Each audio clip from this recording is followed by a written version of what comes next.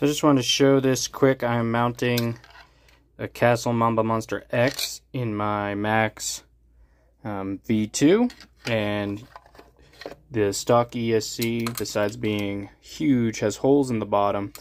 And they do sell like a cradle for this from RPM. It's only 10 bucks, but I wasn't sure what the bolt pattern was going to be. I had one in my eRevo before, but I sold it and gave it to the guy that I sold it to.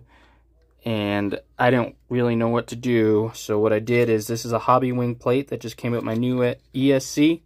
And I drilled a couple holes, so I'll have a zip tie to go around it. I'm going to run it like this. And I got some double-sided tape. So zip tie and some tape should hold it on there pretty good. And also I suggest using a heat gun to get that tape a little warm, and you get better adhesion that way. So yeah, just a quick tip for the V2 guys.